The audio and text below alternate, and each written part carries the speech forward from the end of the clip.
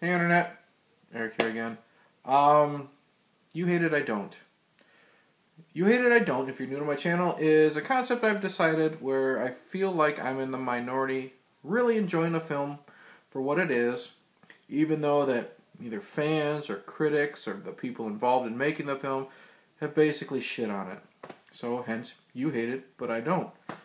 And since today is St. Patrick's Day, when I'm filming this, I don't know when I'm going to upload this, take a fucking guess of what I'm talking about. St. Patrick's Day, movie almost everybody hates or at least think is total crap. I'm talking about the original Leprechaun. The Leprechaun came out in '92, and it stars Warwick Davis, Jennifer Aniston, what's his name, Mark Holton, Francis from Pee-wee's Big Adventure, Robert High Gorman, that little shitty kid actor from Don't Tell Mom the Babysitter's Dead, and Sometimes They Come Back. I can bet you can already guess how I feel about him. Directed by Mark Jones. Mark Jones, to my knowledge, he also did a Leprechaun ripoff movie called Rumpelstiltskin, which will probably be on You Hate It, I Don't as well. If you're new to my channel, welcome. But, you know, there's minor plot spoilers when I discuss movies, but it's fucking Leprechaun from 1992. What would you expect? Alright, I don't think you're going to be disappointed if I spoil anything from this movie. Starts out, we meet Dan O'Grady. And Dan O'Grady has come home from Ireland. Come from Ireland to America. I believe it's from his mother's funeral. And he shows up drunk as shit. Wife answers the door. She wonders what the deal is, and he basically says that he stole some gold from a leprechaun. And, of course, his wife thinks he's either drunk as shit or batshit crazy. Oh, Dan's home. He just fucked up again. Something stupid like that. We find out it's true. The leprechaun has tracked him all the way back to America, somehow. Mrs. O'Grady is killed. Dan O'Grady gets the leprechaun injured enough where he can throw it in a crate, like a wooden crate. And he places a 4-leaf clover on top of it, which you obviously find out later, which is a huge weakness of a leprechaun. And as Grady is about ready to set the fucking thing on fire, he has a stroke. We cut to, I believe, 10 years later, and Jennifer Aniston and her father are moving into the same house. And at the time, they meet up with... They're called Three Guys Who Can Paint. I don't know if they're brothers, but there is... Robert High Gorman plays young Alex. We have Ken Olant plays the oldest Nathan. And then we have Mark Holton plays the lovable Ozzy. And Ozzy he's mentally handicapped, but he's very, very childlike, very innocent, very sweet, believes in fairies, believes in, rainbows, all that stuff. Keep that in mind.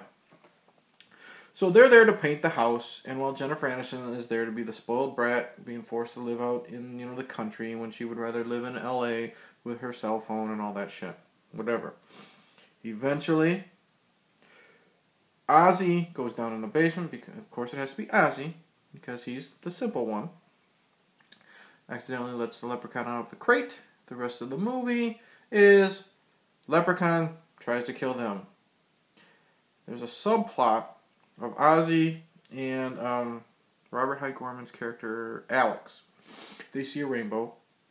They chase the rainbow. They find a bunch of gold coins, which was the gold coins that Mr. O'Grady had stolen from the leprechaun, and he hid it in an abandoned car, just in the middle of the field. And they grab the coins. They're going to take it to the town to see if they're legitimate.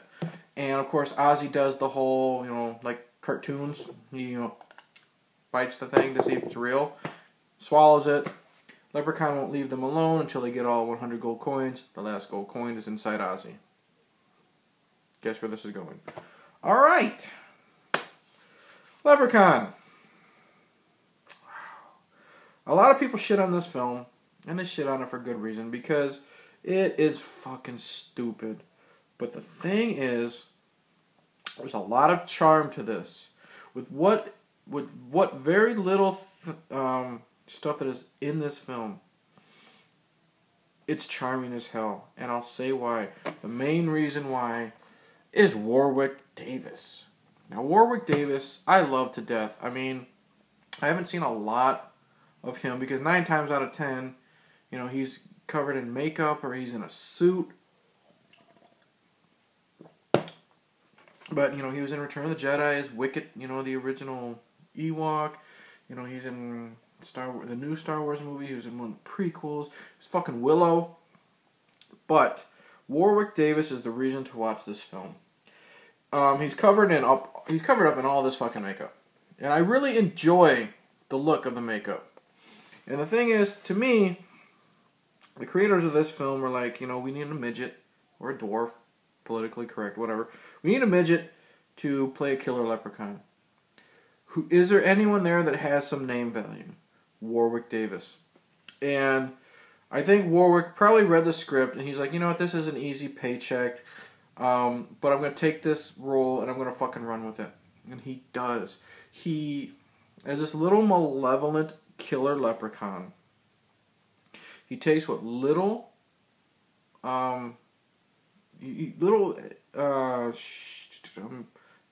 he takes what shit he has. You know, there's not a lot given to this character. He runs with it and he scores. I mean, he's a killer, sadistic leprechaun. And he's got the puns, the one-liners, the limericks. And he could tell he's eventually really having fun with this role. And, this is a horror comedy, okay? There's no way in fucking hell anyone should be taking this movie seriously as a horror movie. It's about a killer fucking leprechaun. It's like watching Sharknado and trying to take that film seriously. You just can't fucking do it. But Warwick Davis here, in every scene he's in, steals the show.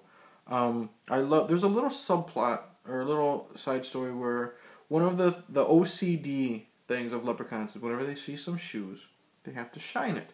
So one of my favorite scenes is, as the group of characters are they know Old Man O'Grady has had a stroke, so he's in a rest home. So they want to go to visit him to find out how to kill the leprechaun. So as Jennifer Aniston gets in the vehicle to drive away to go meet Old Man O'Grady, the rest of the characters have all these shoes. Because one of the OCD things for leprechauns is they always have to shine shoes no matter what. So while Jennifer Aniston, her character's name is Tory, is driving away, everyone else is throwing all these shoes in the field. And as the leprechaun wants to run and kill the group, he sees the shoe fly and he has to run back and shine them. He throws the shoe down and he goes to kill the characters, sees a shoe fly, runs and goes and shines it. And what's great with Warwick Davis, you can see him, he sees the shoe flying over his head, he gives this, you know, fuck me type of reaction, goes to shine it. It's fun. I mean, he chases people on roller skates, on fucking tricycles, on a souped up type of you know, one of those little kid cars, you know, that are battery operated that you sit in and fucking drive. A wheelchair. He's given all this shit material to work with. He makes it fun. He makes it charming. Jennifer Aniston, she just plays a spoiled brat. Whatever. Mark Holton. Mark Holton is lovable Ozzy. Now, when you realize he's mentally handicapped, or just low IQ, childlike, I mean, I think he's pushing 40 here, but he's maybe got the IQ and the personality of a 10-year-old. You think that maybe they could be overdoing it. They could make the character annoying. Not on purpose, but, you know, make it annoying or kind of like cringeworthy, you know? Not Mark Holton. Here, he makes Ozzy very lovable, very likable, and it's great. Ozzy is probably my favorite character in this film, other than Warwick Davis. And what I like is, you know, you got lovable, innocent Ozzy here, but after the leprechaun gets all of his gold, he's counting it. And he realizes he's missing one. Well, he's, of course, going to attack the rest of the group to get that one gold coin. And as he's attacking young Alex and threatening to kill him, Ozzy's personality changed. He opens up the barn door, like ripping parts of it off the hinges. And he goes from sweet, innocent Ozzy to this, you know, protector. You know, this is little Alex, his best friend or his brother, we don't know. And he basically says, no, you son of a bitch, you want this last gold coin, you got to come get it from me because it's in my stomach. And he goes, like I said, he did just sweet innocent Ozzy to vengeful, don't fuck with my friend Ozzy, and it's great. It's like on the turn of a dime. So good. The other characters, Ken Oland, okay. Old Man O'Grady, okay. Then there's Robert High-Gorman. This annoying little shit. Because I gotta play devil's advocate just because I really enjoy this film. There's some bad parts here. And this Robert High-Gorman is the worst part of this fucking film. He's an annoying little shit. He can't really act. Spoilers, I'm sorry. I'm very disappointed that the fucker lives through this film.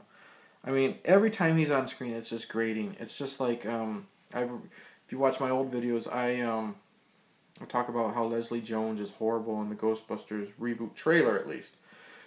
Robert High-Gorman is 1992's version of Leslie Jones here. Just unnecessary, annoying, and you just want to punch him in the fucking face. Other than that, everybody else is fine. You can tell it's low budget. You can tell most of the budget was spent on the shitty special effects. Like, the Leprechaun has some magical effects. Or it's, on the makeup effects. Because the kills they leave very much to be desired. I mean, they kill Old Man O'Grady. He plops out in the top of an elevator and he's just got some blood on his face. The Leprechaun snaps the neck of a police officer. They get a neck snap. You don't need any makeup or effects for that. And that's my kid running around on the ceiling. Ceiling, second floor. But, there is one cool kill. And Ozzy and Alex have taken the gold coins to a pawn shop so they can verify if the gold coins are real. And the pawn shop owner asks to keep it overnight. Of course, the Leprechaun shows up, wants the coin back, and he knocks the shop owner on the floor. And he proceeds to get a pogo stick and pogo on the man's chest, basically until his lungs explode. And it's a really neat sequence, but, it's just cuts to the pogo stick, cuts to the bloody face, cuts to the pogo stick, cut to a bloodier face type of thing. But it's a really creative kill. Nice fun scene because the Leprechaun kills the man, but then goes to his OCD thing and makes sure to shine his shoes. So it's little things like that. The comedy does work for the most part. I love the scene where the Leprechaun is sneaking around the house, looking for the gold coin while everybody's gone, opens up a cabinet, he sees a box of fucking Lucky Charms, looks at it, I believe he says the word dad, eats it, and then spits it like Lucky Charms should be spit out of your mouth because it tastes like shit. But, yeah, that's it. There really isn't much to this film other than the fact it's about a killer fucking leprechaun and you probably should have a bunch of beers and a bunch of friends to watch because it's fun. Yeah, it's going to be a short video because there's not much I can really say about a killer fucking leprechaun movie other than the fact that this movie here has spawned 5 sequels, I believe. 5 sequels plus a reboot. So, if this movie was so shitty, I believe it was pulled after like 2 weeks from theaters because fans couldn't stand it or people didn't go to see it. Why does it have such a cult following? Because it's fun. And some of the sequels are good. I do enjoy part 2 for the most part. 3, where he goes to Las Vegas, is decent. He ends up going to outer space in part 4. Don't worry about that one. Part 5, he goes to the hood. Part 6, he returns to the hood. Then we have the reboot, which is not Warwick Davis. But Warwick Davis is in 6 of the original films as a leprechaun. And he just hams the shit out of it. And, like I said, I can't praise this film. But I can say, you want to kill 90 minutes. You want to turn your brain off. You want to have fun. But put in Leprechaun. You get what you expect. It's a killer leprechaun film. Watch it. Enjoy it. Have the beer handy. If you're Irish, have some whiskey handy. Have some other things handy if you need them to enjoy a leprechaun film. And I don't think you'll be disappointed. like I said, go in with low expectations, because again, it's like the Sharknado factor. What do you think you're getting? So, in the end, Leprechaun, I decently recommend. You know, I don't highly recommend, I decently recommend. It's a fun horror movie. You know, just watch it once a year on St. Patrick's Day. You don't really need to see it more than that. But, yeah, Leprechaun. So, in closing, thank you for watching my channel. And watching my video. If you like what you see, please check out my other films. I make fucking videos. Check out my other videos. I do movie reviews. You know, just plain movie reviews. I get drunk and rant about stuff.